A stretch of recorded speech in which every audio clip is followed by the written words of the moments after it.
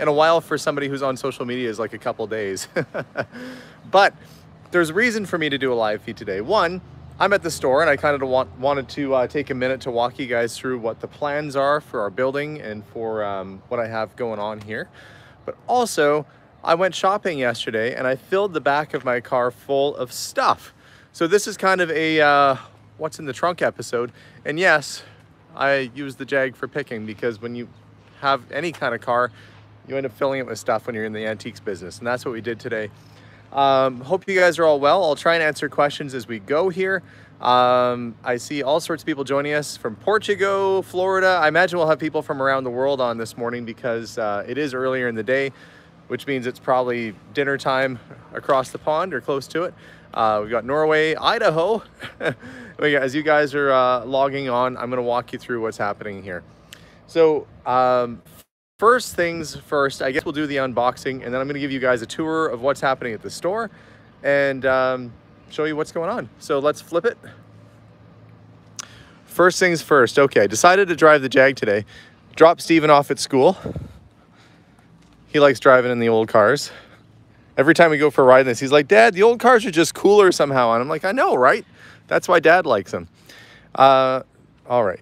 If you didn't know, E-Type Jags like this, it's kind of a hatchback deal on the back. So you can actually fit a surprising amount of stuff in it.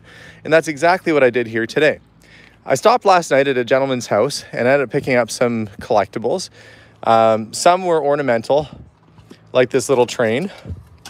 It's probably like an inexpensive thing, but I thought it was kind of cute. And things like that, household sort of decor, and that sells pretty well, so I picked it up. And I got all these boxes of toy cars. Now, some he picked up, obviously, at antique sales or what have you. This is a replica, sort of a throwback set to the original Lesnies, but it has its case. It's intended to hang on a wall, and then you put the little vehicles and stuff on top of the boxes, like that, when you display it. So it's still kind of a neat little display. And it's the first sort of few, it's not numbered, but it's the first few little Matchbox as a replica. This came out probably in 1992 or so. They're going to be quite old on their own. That said, what else did we get? Motorcycle with sidecar. This is probably a 1980s Chinese replica of a Japanese toy. If you see a tin toy like this, it says made in Japan. It's probably from the 50s or 60s. Or if you see made in Germany or America. If you see made in China, well, that's probably 1980s or newer.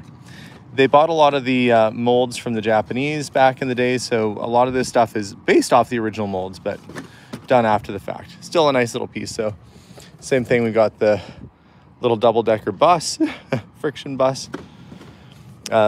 This is, I think is it Marx? Yeah, it's Marx.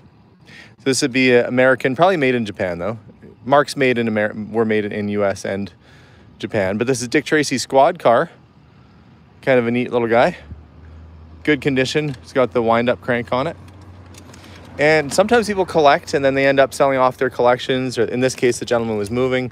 Too bad. This was one of my favorites. It's the Corgi Batmobile. And it's got all these little working features on it. But if they ever get flipped over and stepped on, this plastic dome breaks. But you can buy all the replacement parts for these online if a person wanted to restore it. And there are actually YouTube channels where people do just that. They restore these things. So some little toys in here. That's actually in surprisingly good shape. Little ambulance. Little Cadillac. See, I wouldn't mind something like that in real life. And some other little toys. Oh, look. Do you guys know what this is? I know what this is. But do you guys know what it is? Anybody remember who drove this car? That's Telly Savalas' car from Kojak. So I think that's what, probably like a, yeah, it's a Buick Regal, probably about a 1976 or something like that. And they'd put their little police light. You could put the police light up on the roof. It didn't do anything. Corgi went a long way. They had lots of cars that had functions and working features, and this little Kojak car here didn't do a darn thing, but it's still part of the movie themed sort of collection, which I collect. I don't remember if I had that one or not. A nice little dinky toy. Some people call Hot Wheels dinky toys, like it's sort of a colloquial expression for toy cars. But this is truly a dinky toy. You can see on the bottom, it says Dinky Toys. These were made by Meccano. That's the reason why people call Hot Wheels and other toys Dinky toys, because of this particular brand. But there's only one true Dinky toy, and that's that one. In the 60s, it was sort of Dinky and Corgi. Now, this was cool. Some of the paints have been used up, but come on. You're not going to leave 1980s Bob Ross painting set behind. So I just thought that was so cool. And Bob Ross stuff is very collectible. So even though this is just more or less an empty box with a few things of paint in it, I picked it up because somebody's probably going to want that and put it on display in their studio, or, like somebody like my friend Josh, who's an artist, would probably like that on their shelf. It's in really good shape. So who cares if it's missing some of the brushes and stuff? I think it's nifty. More toy cars. And it's always nice when you get them with the boxes, like this little police accident unit. It doesn't have the full box, but it does have the little base that it sat on. And that's still handy. It would have just had sort of a plastic cover that went over top. And you guys remember Thunderbirds? In the 1990s, they reissued some of this stuff. And this is the reissue set. However, it's still cool. Back when puppets were king, and they had all these, the English really had a lot of these little sort of puppet shows, which many people are very fond of. And even a set like that, being a 1990s reissue, is still getting fairly collectible. This was kind of cool. This is an original, probably from the 70s, Cinderella's coach from the film Slipper in the Rose. I guess that would qualify it as a movie or TV car. Let's see, and look at all the little Austin taxis and Gias, all sorts of Matchbox in the boxes. For me, this is kind of heaven, because I love all this sort of stuff. What would be funny is if there was a miniature of a Jag E-Type in here. I didn't even look. There might be. That'd be kind of neat. Is there one? No, maybe not. But to have a miniature E-Type in the back of an E-Type would be kind of funny. Okay, I'm going to close that up. That's all stuff I have to price and put away later. That's Alex's later on job to do. But that's all got to make its way into the store. But what I'm going to do now is I'm going to give you guys sort of a tour of what's happening with the yard. And we're going to talk a little bit about construction. So as you know, over the past week, we got quite a bit of work done here at the old shop. Last year, we got the foundation done. Well, I shouldn't say foundation, it's a patio, and it's concrete. Sometimes I mix up words, I don't mean to. Like I said cement when it's actually concrete. Cement is a part of concrete, I know that, but sometimes when you're talking, you say the wrong things. Happens to me surprisingly a lot. So here is, I'm just gonna flip this around. Here's what we're looking at as of today. We have this is the foundation. So we've got the patio, we've got the foundation. The building will be set back a little bit so we don't take away from the original kind of architecture that's going on. And plus, I like to have a picnic table. I came here once and there was a whole group of ladies sitting there having like some sort of, I don't know, I'd like to say they're having a bridge meeting. Who knows what they were doing. There was a bunch of senior citizen ladies sitting at the table, and I parked my car in the back and I walked along the front and I said, "Good morning, ladies." And they said, "We're in the middle of a meeting right now." Like I was bothering them as they're on my land, but whatever. So I was just like, fine. So yeah, I don't know if that's, I do like having a table as part of the community. And one of my favorite things about having this patio here is that oftentimes I'll see families here, they'll have ice cream from the store. I've seen people having a picnic here with their family. We're right across from a park, right across from a community hall. And it's just a nice little spot to come hang out. And that's probably why we put some of the trees here and the flowers. I just wanted to be a friendly little spot for the neighbors. So I love having this here. We didn't want to lose that portion of it. So we set the building back, and the building will be back here. Now, you can imagine I'm going to be walking in the door. Actually, it's going to be an outswing door. So it'll go, makes a different noise. And yesterday I had to come and I was shoveling, trying to get this all dug out. I have to go down 30 inches from the slab to put a foam barrier in. And I started digging it out and I got fairly far. This was actually a big mountain of dirt. And I kind of ran out of time yesterday, so I might tear into that again later today. We want to get that all done before they come, but we have to do all down the side here too. Probably should have done this before they poured the slab, but to be honest, the concrete guys thought that the contractor putting the building up was going to do it, and vice versa, so it didn't get done. It kind of falls on me. This is just all, well, there's going to be, okay, I'm going to give you the full future tour here. Imagine you walk in the door. I don't know how you walk like that. Whoa, let's not have water on the floor. You walk on the floor. There's going to be shelves right about there. That's going to be open into the other space, so it'll be a continuation with the double doors open into the existing store. There's going to be a counter right about there, a prep sink, so we can have a little sort of barista station here, a washroom right there, a mechanical room, Madame Rack's piano right here by these big double opening doors. These doors are big enough you could actually drive a car through. And then we're going to have even do a big mural and then do a booth. One really nice little place to sit, one nice place to camp out in here. We'll probably end up doing some stools along the counter, and then shelving all the way along. Moroccan kind of floors, white walls, tin ceiling, and antique fixtures. It'll look like you're in some European building from the 20s when you're inside. That's the goal anyway. And I've been saving antique fixtures and everything for quite some time. The tile, I can source that new. But the shelving, I actually found a fellow that has a whole bunch of antique shelves, and I'm supposed to go pick it up on Saturday with my son, Steven. And for antique shelves, you got to go take them up. So imagine this. Right now, the backyard looks like trash. That's because it's a construction site. Somebody was here yesterday, and they said, your backyard looks like garbage. I'm like, I know. It's a construction site. He said, well, you should put some sod down. I said, why? It's going to get run over by trucks and construction crews and stuff. So anyway, I recognize that the yard needs a little bit of work, but that's fine. We're going to get it all done. So imagine this. This is my vision. Imagine this. 2 doors, not, oh, rock on. Not the devil's pitchforks. Okay. Oh, it's buffering. Are we back yet? Okay, we'll see if we're back yet. This might be where they drop a commercial in. Are we back yet, guys? Okay, all right.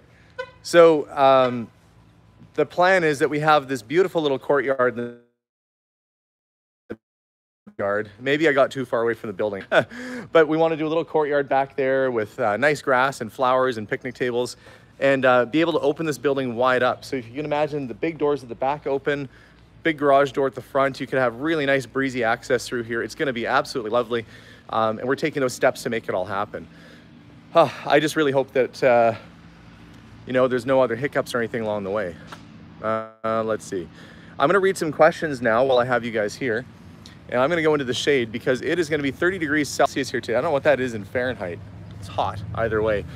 But look, I can sit outside in front of my store and take in the fresh air. Okay, so let's do a few minutes for Q&A while I'm at the shop. I can even do a little walkthrough while I'm here too. I am going to run out and grab some grass seed though, just to try and cover some of the bald spots back there for the time being. Oh, the rolls. Brand, I wish I had a update on the rolls for you.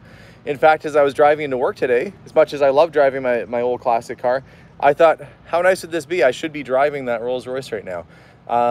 As of right now, I don't really know where the car is. They have it at some shop somewhere getting painted. Don't know how bad the damage was. If I sound upset, it's because I am actually a little bit upset about it.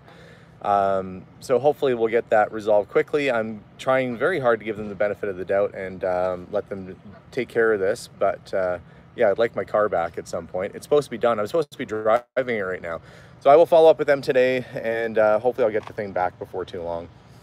Are you going to put a second picnic table up? On the front, I'll probably do little bistro cafe tables with umbrellas, probably like 2 little round tables there.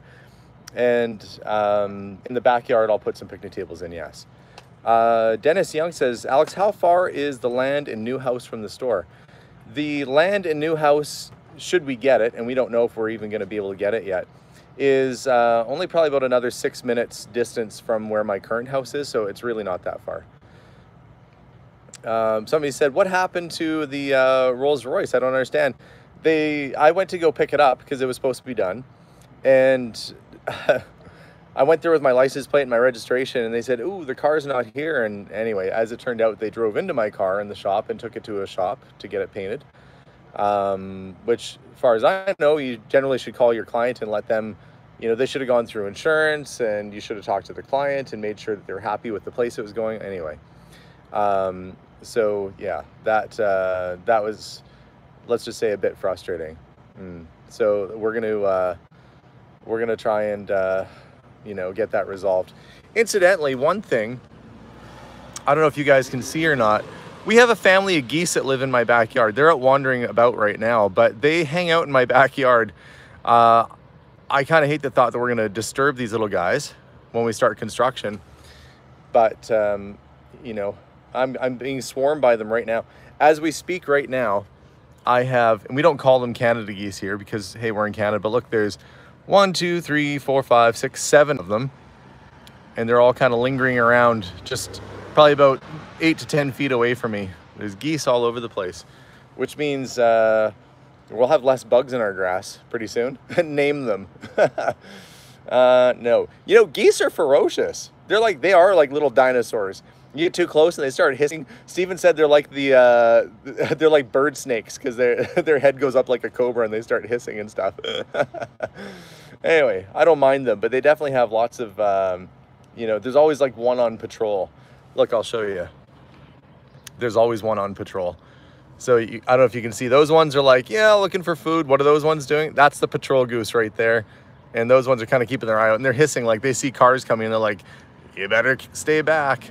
Now they're all on high alert, except for that one who seems oblivious. They're like, yeah, there's enough of you guys. It's not going to eat me. Oh, anyway. So I guess it feels crazy that this is all coming together right now, that the store is making its way to fruition.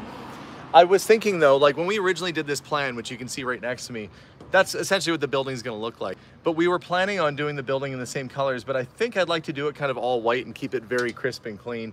So I am going to make a couple changes, I think, to the coloring of the building, because I don't want it to look like it's just some little wing of my current store. I want it to look like it's its own unique building. But yeah, it's crazy this is all happening now. I don't know how long I have to leave this sign up for.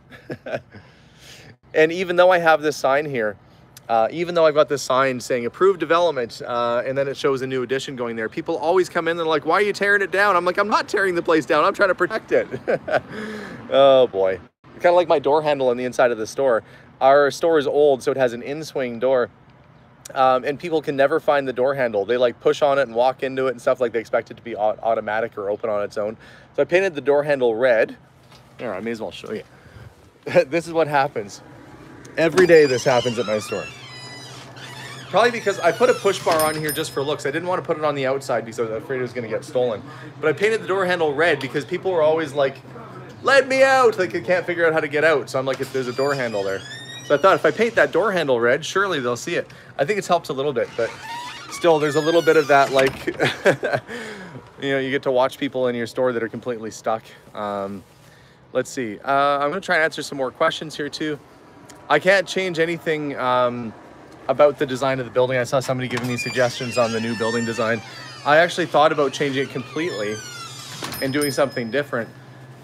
But they said that it would have to go through the city, and that might take another 4 or 5 months or so before it gets approval. So I'm not touching a darn thing with it. We're just going to build it the way it is.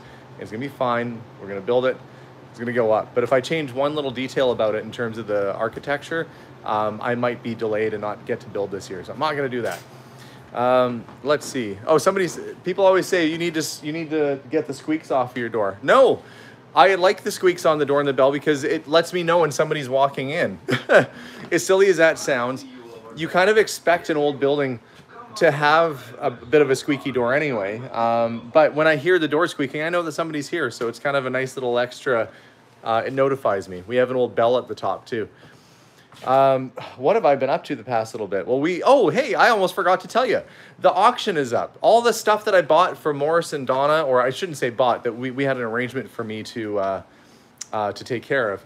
All of that stuff is now up for auction at kauctions.ca. So you can get online and go and see the things that we found in the house. Some of the things we found in the house. There's almost 800 lots. And some of those lots that are at the auction are boxes full of stuff.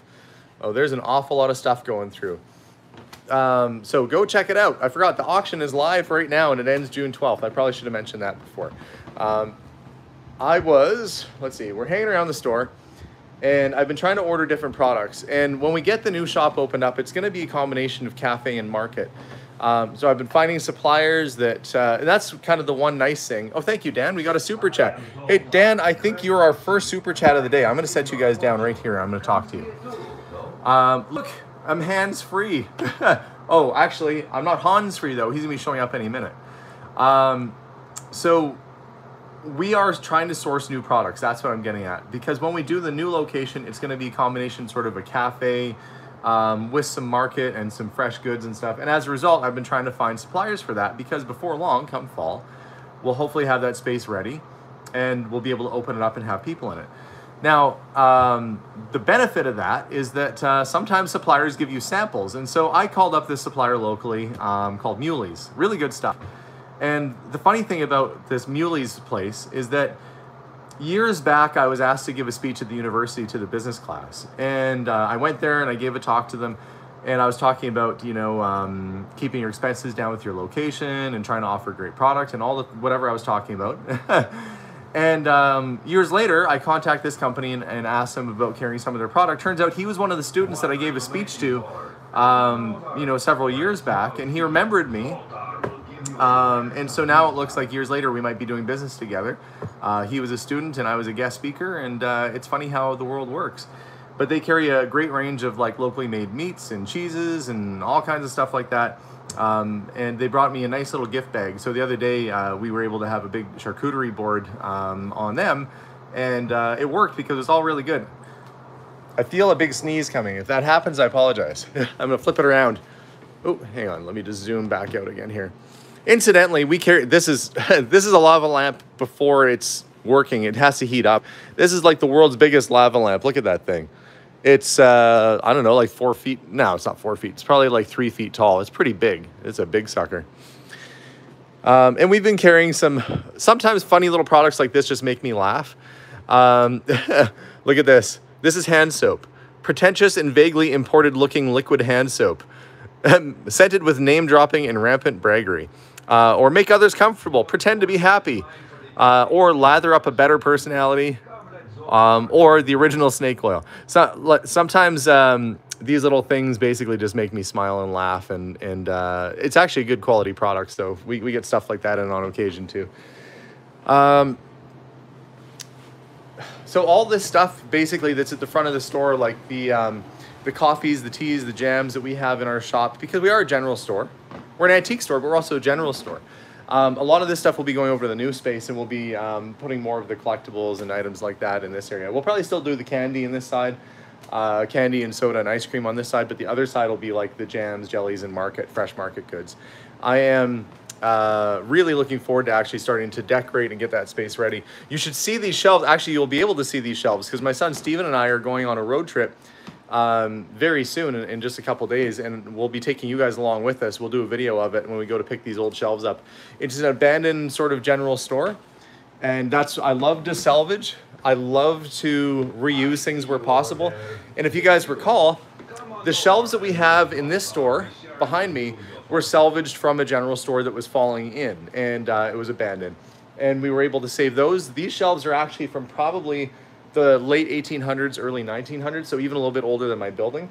But they've got all the original grain bins. I don't know if you can see them down below there. Here, I'll flip it for you. We keep Hot Wheels and stuff in them now, but they would have had grain and oats and flour and stuff in it originally. But I love this original sort of look, and I'm so glad that I went out to get it because it really adds to the architecture in the building. And all of our light fixtures are antique light fixtures. We really try and give the look of an old general store when you're inside the building.